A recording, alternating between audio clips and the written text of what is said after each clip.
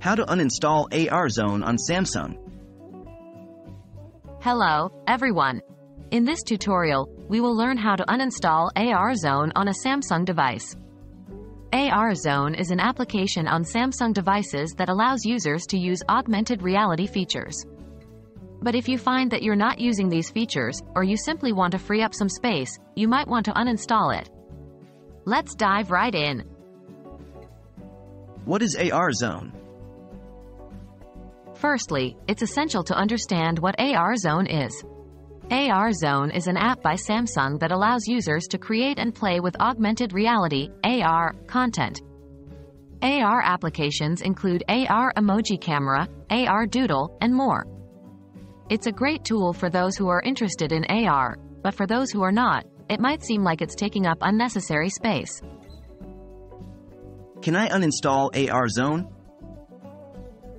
Before we proceed, it's worth noting that AR Zone is a system app.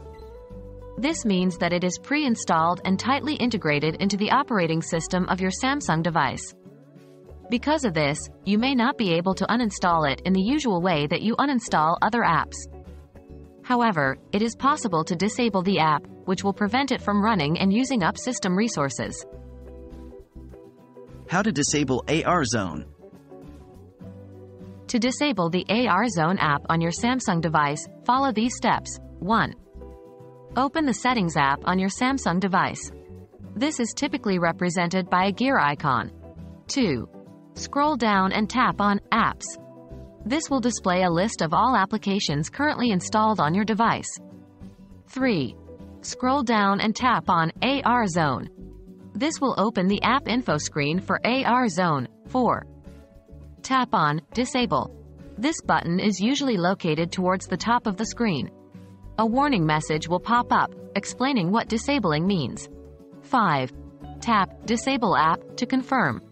The AR Zone app will then be disabled. Remember, disabling an app is not the same as uninstalling it. The app will still reside on your device, but it will not run, and its icon will be removed from your app drawer. That's it. You've successfully disabled AR Zone on your Samsung device. It's a simple process that can help streamline your device and free up some resources.